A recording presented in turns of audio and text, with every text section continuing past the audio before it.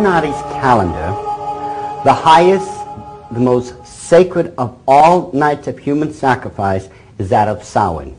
Now the nights of Samhain are observed from October 29th through the 31st. October 29th is the first day of Samhain, and the second day of Samhain, and it wraps up on what you would call Halloween, the third night of Samhain. Now Samhain is the Celtic lord of the dead. He is depicted as a stag god. He always has been depicted as a stag god. This is just how they practice in the occult. Now, this is one of the very few remaining reliefs of the stag god that is still out in the open for anyone to see. This is, of course, this one is in the British Isles, and this one in particular, this would be the stag god, but he's also known as Cernunnos. Okay, that's one of the Celtic names for Samhain. Now, one of the statues of Samhain is, as I said, depicted as a stag god. You notice the antlers and everything. Now, the stag god of the occult world, as has already been pointed out, is nothing else but Nimrod. Nimrod was eventually depicted as a god that had one horn like Moloch. Some depicted him as having antlers like this stag here. This is just one of those ancient representations of the stag god. Now, during the nights of Samhain, and the nights of Samhain came about because of an ancient nomadic people known as the Celts. Now, the Celtic people came into the British Isles and throughout Ireland, Scotland, that entire region, around 900 BC, and basically held all sway and authority in those regions till up and around 900 AD. So almost 2,000 years there, they were in control of that region of the world. Now, the Celtic people, these warrior nomadic people, had a priestly class like just any other major culture you can think of. Their priestly class was known as the Druids. Now, from the Gaelic, Druid means men of oak. This is why the oak tree is still the most sacred tree in the Illuminati world. And it is the same oak that you will find the Illuminati owl at the Bohemian Grove is made out of. That is a 40-foot oak Illuminati owl. Now, the Druids literally held all sway and authority in the Celtic tribe. Because they were priests, they were exempt from going to war. But part of their duties of being a priest was they were supposed to read the entrails of animals and tell you if it was a good time to go to war or if it was a bad time to go to war.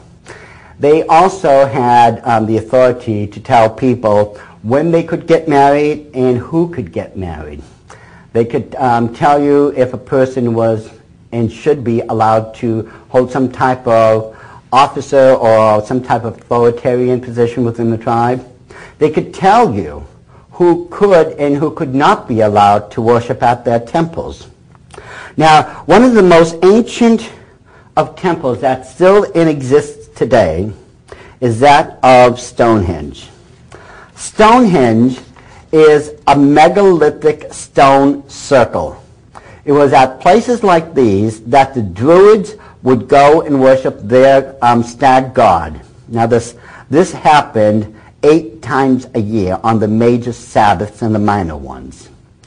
Stonehenge is difficult to date. The archaeologists, as far as they understand right now, it probably dates back to somewhere around 3000 BC and was built in 3 consecutive building orders. You know, first it was a smaller part, and they built it out, and they built it out again. Now, Stonehenge is made out of a rare blue granite material that can only be found, I think it's about 70-something miles away in Scotland. And the problem is, how did they get something that weighed over 4 tons, some are even up to 10 tons, I believe. How did they move something that heavy, all that distance, over the river and over the grounds to where it resides now. Now, of course, there's various myths and legends, my country. One in particular that says the most powerful wizard in history, Merlin, actually summoned, those great megalithic stones and, made Stonehenge. Well, it's a fanciful tale, but that's all it is. The one interesting thing about Stonehenge, aside from the fact that it's not just a temple complex, it's also an astrological observatory, and it's also the place where the Druids practiced the rites of human sacrifice 8 times a year. Archaeologists have already unearthed underneath Stonehenge more than 4,000 human skeletal remains. Now, Stonehenge, believe it or not, is a small stone circle. There were literally, there were hundreds throughout that region, and one of the biggest ones, and part of it still exists today for people to look at, is the one in Avesbury. The one in Avesbury is more than a mile in circumference. Now, if Stonehenge is a small one, you can only imagine how many bodies, human sacrifices, the remains must be under Avesbury. But anyways, on the nights of Samhain, Druids would gather at Stonehenge, and they had previously taken gourds or turnips. In America, we use pumpkins, and hollowed them out, and they would fill them up with human fat. This fat had been gathered from previous human sacrifice offerings to the various pagan gods of the Druids. Now, they would take these items, set them aside, then they would take out these huge cauldrons and put them over a fire pit, and they would light them. And these cauldrons were filled with an apples-like substance, almost like apple juice, or a mead is really the closest thing to it. And they would light those fires, and then they would take these turnips, these gourds, in America we use pumpkins, and they would go wandering out throughout the countryside to various homes of nobility such as dukes, marquis, they'd visit this castle, this manor, and they would literally walk up to these doors and bang on them and scream out trick or treat. For those inside the home, this literally sent a wave of absolute terror throughout their bodies, because if the Lord of the Manor cooperated with the Druids and gave them a treat, they would take one of their own household servants, and if they had no servants, they would use one of their own household members, one of their families, and give them over to those Druid priests so that they could be used as a human sacrifice offering that night. Now, as a reward for the treat, the Druids would leave one of those pumpkins that had been previously filled with fat on the front door and light it. This was supposed to protect everyone inside of that house, that mansion, that manor, from all the demonic forces that they would be summoning up during the nights of Samhain. Now here's the trick.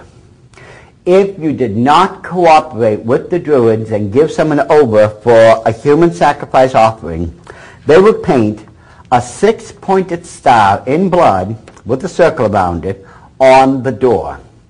This is the foulest, most evil of all symbols in the occult world. There's nothing that can even come close. You need this symbol to literally call up a demon into this plane of existence. This is known as a hexagram. It's a 6-pointed star with a circle around it. Usually that night, someone would be driven to their death from fear of everything that would be summoning up. They would be being attacked by demons, having these visions and everything. They would literally be driven to their own death through fear. Now, after many hours of wandering about through the countrysides, the Druids would come back to places such as Stonehenge, and this is where they would begin to have their version of fun. They would take their sacrifices, their soon-to-be human sacrifices, and they would line them up in one straight line. Now, do you remember those huge cauldrons we were speaking about? It would be cauldrons such as these huge cauldrons that had been previously filled up with that apple cider or mead-like substance, and the Druids would take apples and throw them into these cauldrons. Now, I want you to think of something first before I continue. The boiling point of a liquid in this case is 212 degrees Fahrenheit. Literally speaking, it could melt the flesh right off of you. And so what the Druids would be doing, they would be taking apples and throwing it into those cauldrons. Then they would take one of those people and bring them up to the cauldron and say, now if you can take one of those apples out in between your teeth on the first try, we will let you go. Now, think about this. How many of you would actually take the opportunity to try to grab one of those apples in between your teeth so that you could leave alive? Well, at first, most people would say, sure, I would do it. But you have to remember also, that cauldron has been boiling away for hours and hours and hours.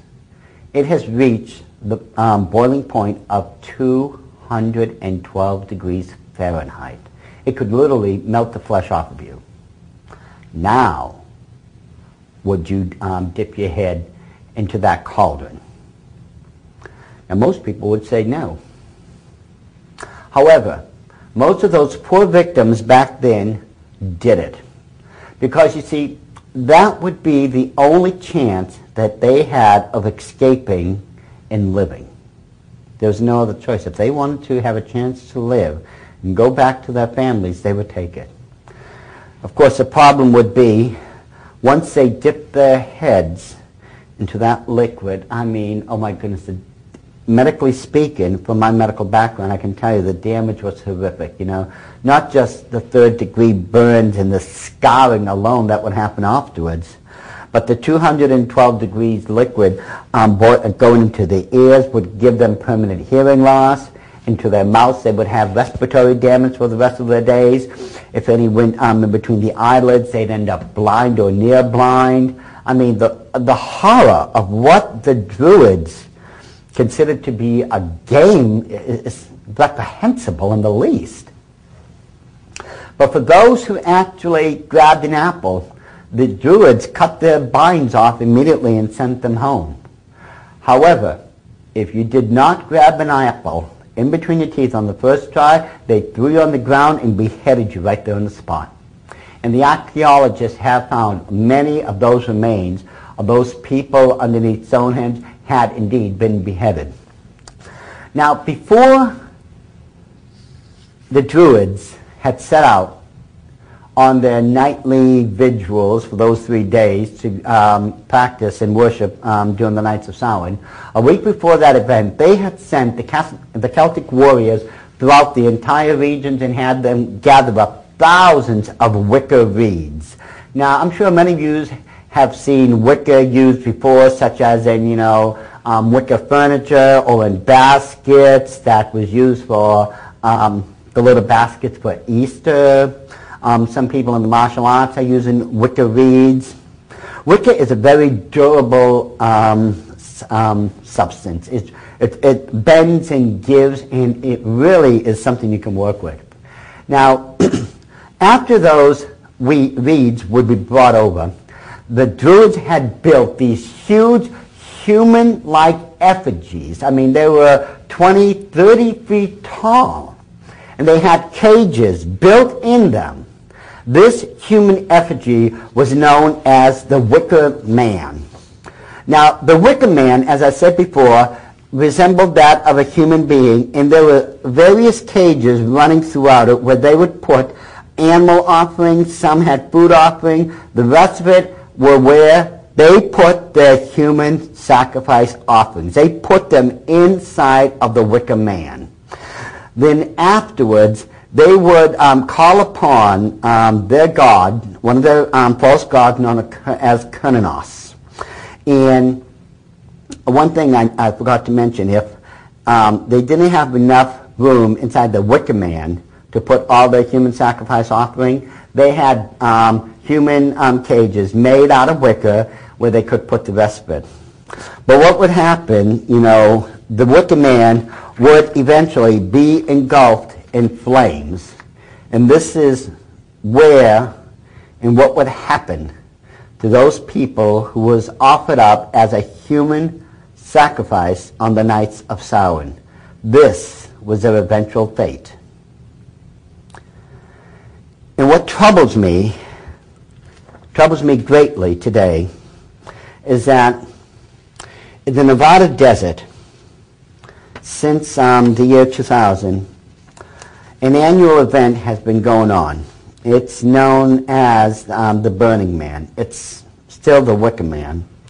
What they are doing, ladies and gentlemen, these pagans from across the nation are coming together once a year on particular dates and setting up the old occult practices. One of those practices is that of the Wicker Man. Now, no one, gratefully, has been offered up as a human sacrifice offering, at least not to my knowledge. But it really gives me cause for great concern that these events are going on. Right here, as we're saying, this is from the New York Times. This is, I believe, September 17th. This is the year 2000, in which the revival of the Burning Man, or the Wicker Man, has begun. You will notice all it is, it's the same practice, it's just, a different rendition of that human effigy. And yes, it does give me cause for concern, because among other things, where these people are gathering, the ancient animal, the totem animal for Nimrod, the golden cow, has also been reconstructed. This is the same creature that the Israelites had fallen down and worshipped at the bottom of the mountain of Sinai when Moses had vanished, and Aaron was forced to make a golden cow for the people to worship.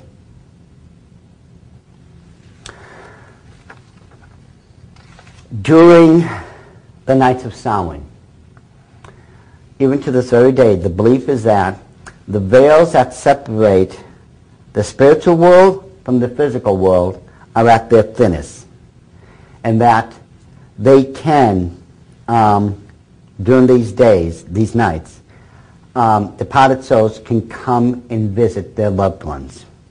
Now, this is only done once you light the great bonfires, or what's known as the bale fires. Once these bale fires are lit, they act as a beacon to those departed souls in the spiritual realm for them to focus on. This will allow them to cross over and enter into our world.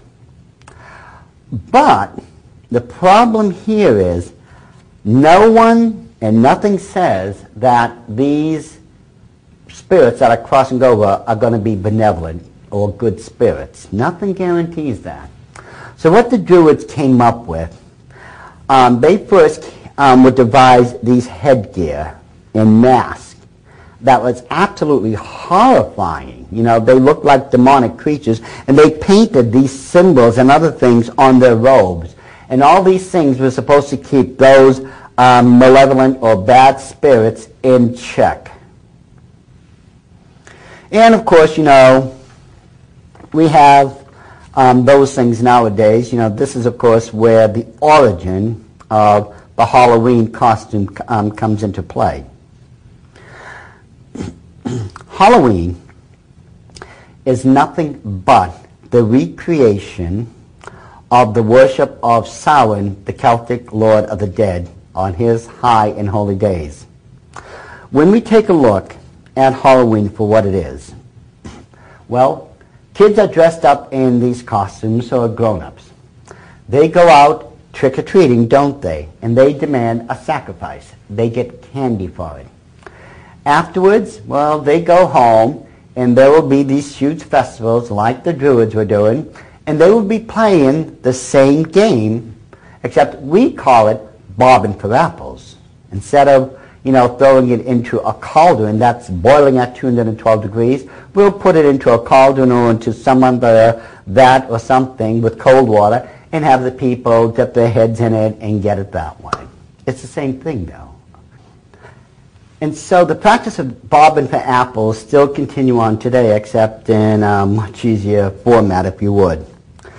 But these things are still going on. Some people will say, oh, well, none of this really goes on anymore and that it's harmless and all this. Well, you see, this one photo that I brought is a photo of Stonehenge. Now, what most people don't realize is that this Stonehenge is in an area of Washington State known as Maryhill. This, believe it or not, had been built back in the 1900s, the early past, to honor those people who died during World War I because they fought in Europe. Well, personally speaking, I don't think I would want that as my own memorial because it's nothing but the ancient reconstruction of a site where human sacrifice had been practiced. To this very day, Christians will try to counterfeit Halloween by having what's known as harvest festivals. This is absolutely reprehensible. All we're doing is just giving it another name because people are still bringing carved jack-o'-lanterns. They're still giving out trick-or-treats, candies, and other things. They're still playing bobbing for apples, and I know of many of those places and Christian churches now that are still having Halloween parties at the churches where people come in these costumes. I know, I've seen it myself. We have got to make a decision one way or the other, my brothers and sisters. It's time we call it a halt to all this and say either I am going to serve Jesus Christ all the way, and that doesn't mean you're not going to make a mistake or that you're not going to sin. It doesn't mean you end up perfect. But what it does mean is you're going to finally get out there and do something for the Lord, or you're just going to stay on this side and do nothing. Remember, the 3rd chapter of the book of Revelation talks about the Laodicean church age where most of the Christians will not be able to be used of God because they're lukewarm. They are literally fence walking. They will not commit to the left or to the right. They are lukewarm. God cannot use them. They are of no good to him. So if you want to be used of God, you want to claim you want God's blessing, you claim you're a child of God, then you better do something while we still can, because I guarantee you right now, it is coming close to the end of history.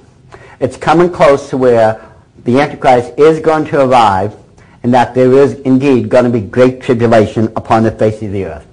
And it is up to you right now to decide one way or the other. Are you going to choose God one way or the other, or are you just going to get out of the way of those who will? Because I tell you right now, history, as I just stated, is coming to a close, and it is going to be up to you to make a decision one way or the other. Do you stay on the sidelines, or do you, as a Christian, a born-again, sold-out servant of God, make a stand?